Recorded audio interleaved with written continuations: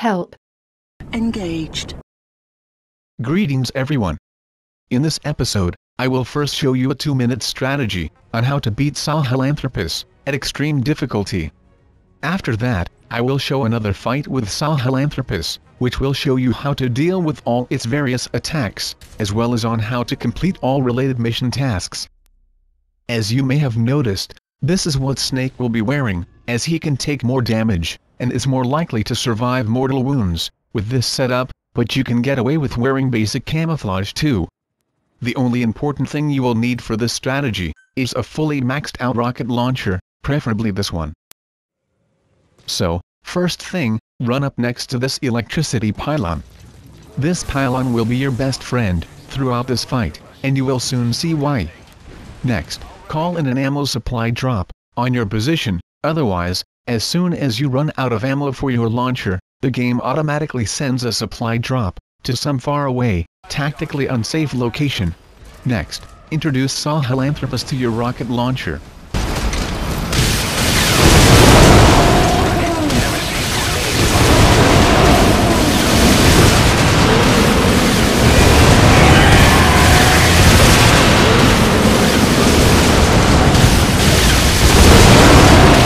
We're out of ammo, but have no fear, our supply drop should be here any second now.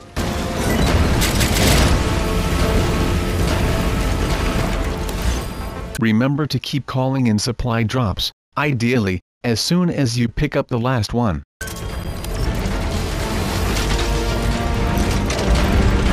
This is its weak spot, and a lock-on is the best way to hit it.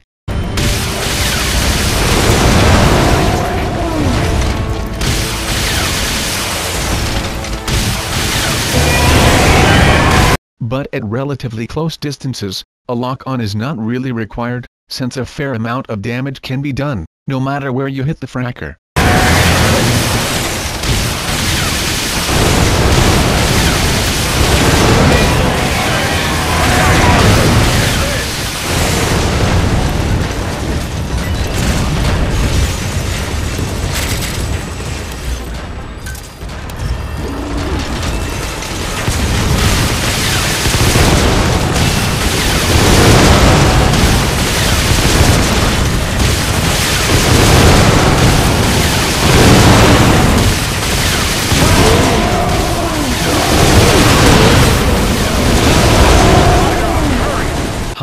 Based on that performance, they should change his name from Sahelanthropus to Sahelanthropus. Stop being such a pussy! Exactly. Amazing. Mission complete. That right there is why you're the best, boss. The one and only. Although it says 1 minute, 48 seconds, I actually took only 1 minute, 35 seconds, from the time I took control of Snake to the time I defeated Sahelanthropus. But all kidding aside, he is actually quite a formidable opponent, if you give him half a chance. Something I didn't do in that first fight, but in order to show tactics on how to avoid his attacks, and to do the additional mission tasks, I will change my rocket launcher to this badass sniper rifle. This is a semi-automatic anti-material sniper rifle, and does effectively more damage per second than any other sniper rifle in the game, even though it is slightly less powerful than the Brennan sniper rifle.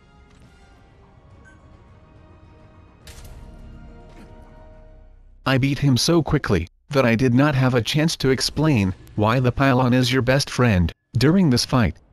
Well, after the initial damage it takes, the pylon becomes indestructible, and it deflects most of Sahelanthropus's attacks. In this upcoming fight, which is considerably longer than the first one, we will see many examples of such deflections.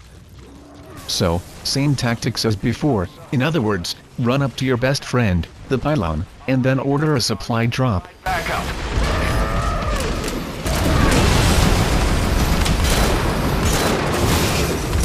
It might seem like a futile attack, but it isn't. The damage all adds up in the end. Anyway, when you hear that whirring sound, it means the flame attack is imminent. Flame attacks are one thing the pylon does not deflect very well. So try to get some distance between you and the flames. If you are using the pylon as cover, move slightly away from it, to avoid taking damage. When he gets his sword out, like this, a ground spike attack is imminent, and the best way to avoid it is to start sprinting away from the impact point, and of course, the impact point will be where you were standing when the sword hit the ground, and since these ground spikes tend to follow you for a while, keep moving until you hear the attack stop.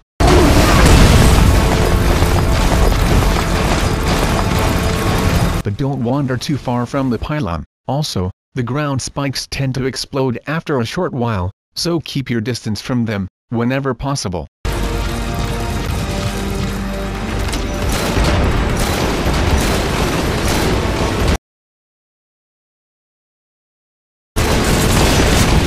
See? The machine gun attack was deflected by the pylon. Yet another ground spike attack.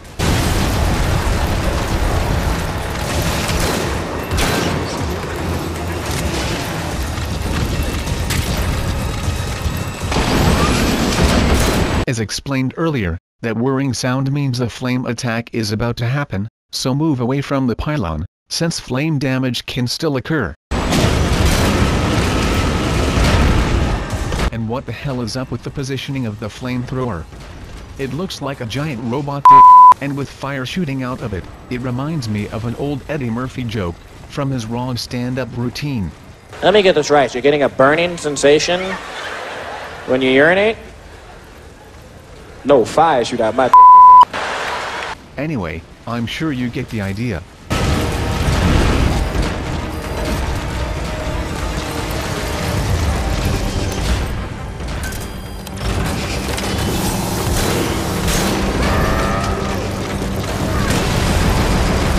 If necessary, you can cause ground spikes to explode quicker, simply by shooting them, but this is best done with a fully automatic weapon.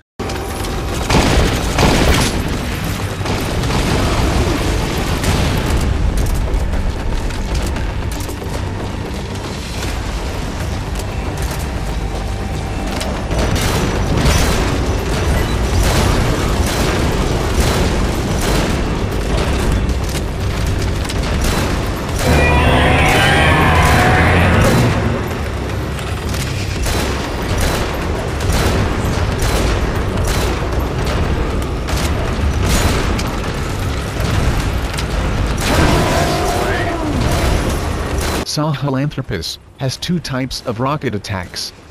The one we are about to see is the direct rocket attack. You can either shoot down the rockets, or run sideways to avoid them.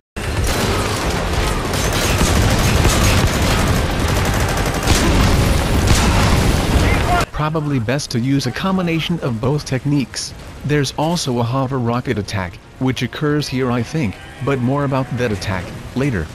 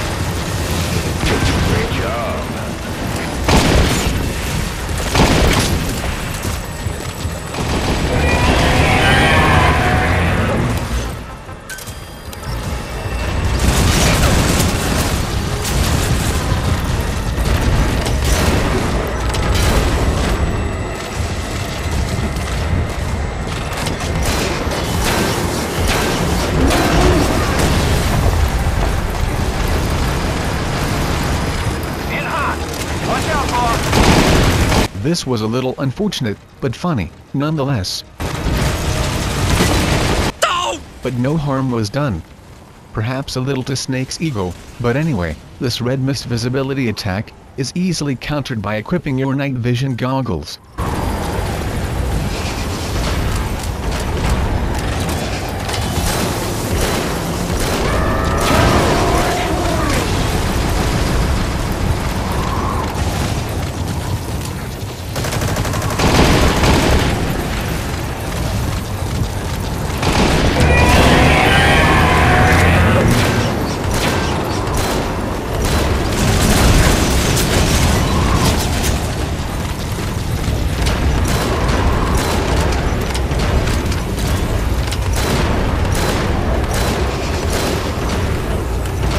Sahelanthropus also has an encircling ground spike attack, and there seems to be no way to avoid it. So you just have to shoot your way out before the spikes explode.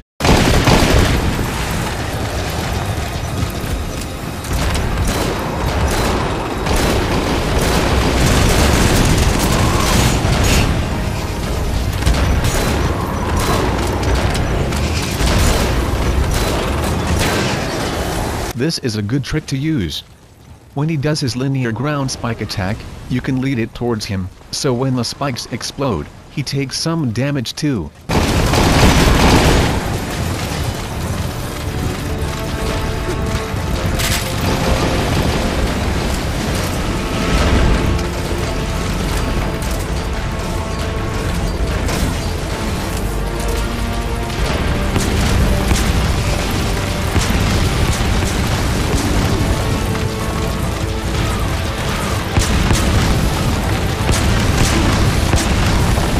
So that was a hover rocket attack, followed by a direct rocket attack. Things are really heating up now.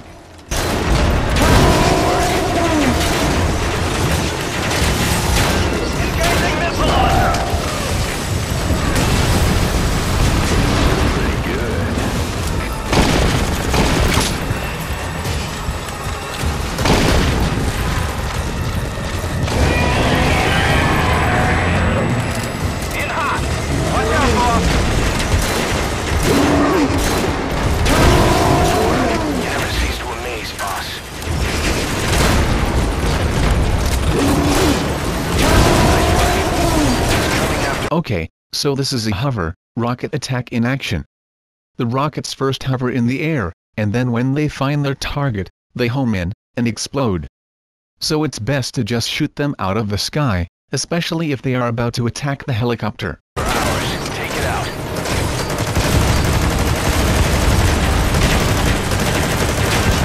Open your eyes, he's on our side. Okay, now this is where things get serious, because we are about to face its railgun attack, which can kill you with one hit, so make sure you take cover behind your best friend. Specifically, at one of the corners, because sometimes the railgun attack can get through, but if you are at the corners, no damage is done.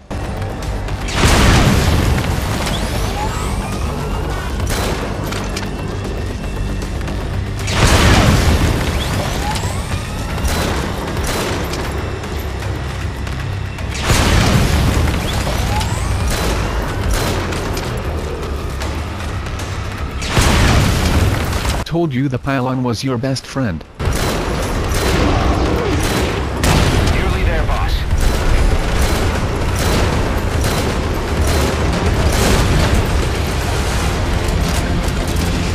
Towards the end of the fight, things get really crazy, so I switched the night vision goggles on, to make sure the hover rocket attacks don't sneak up on me.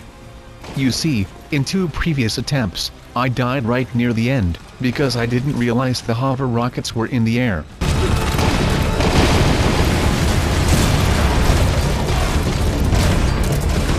In fact, if you listen carefully, the rockets just went up in the air now, but I didn't see them going up, so was unprepared to deal with them by shooting them down. So avoiding them is the only option, and one way to do that is to run between Sahelanthropus's legs. That's right, use the fracker as cover.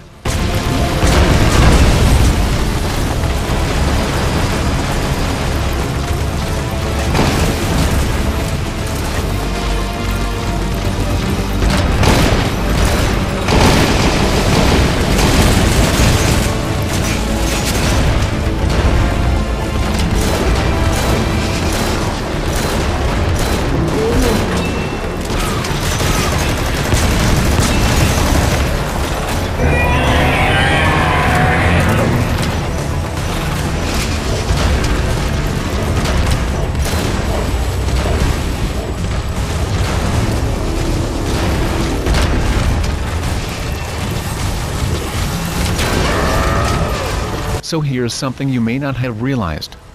When I order a supply drop, I am actually using a shortcut. You see, well on the map screen, By pressing the up arrow on the controller 3 times, I have cycled to the option for an ammo supply drop. This is a good way to minimize the risk you put yourself under when you go into the iDroid menu while in combat.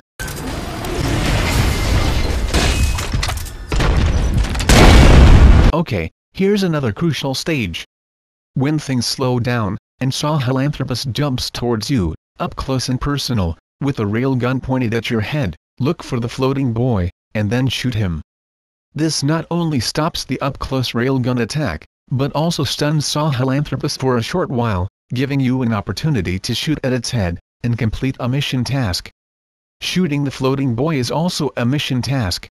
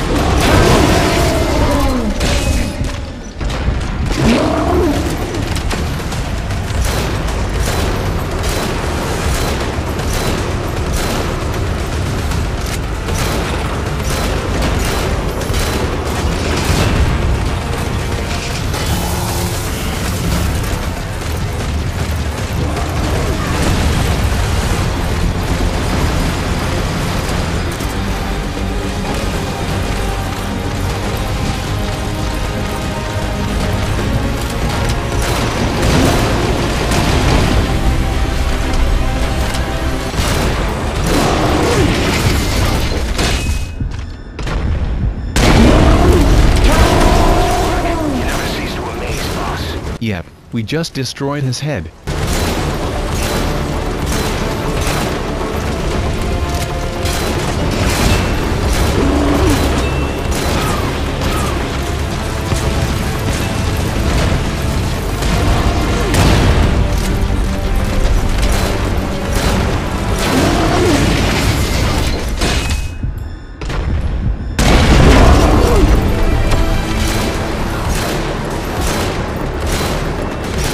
Whoops, looks like I forgot to call in a supply drop. But with things being so frantic, it's not really all that surprising.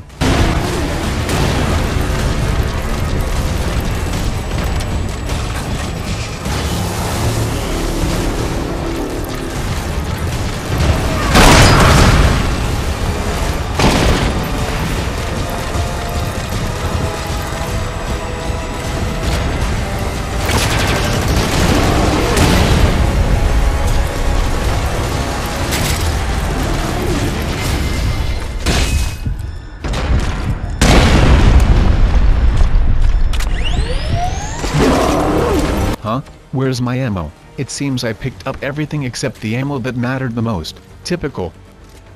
You see, the problem is that I died twice at this stage, right before I nearly killed the fracker. So I was expecting something to go wrong again. And would you believe it, I go and sabotage myself. I tried to equip the night vision goggles, but got the cardboard box instead.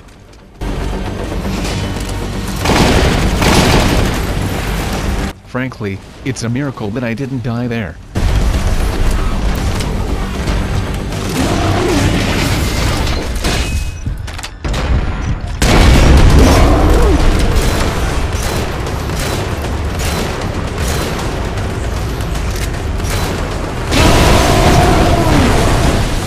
Finally, got that fracker at last.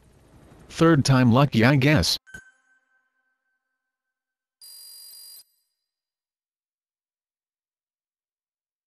Mission complete, and how?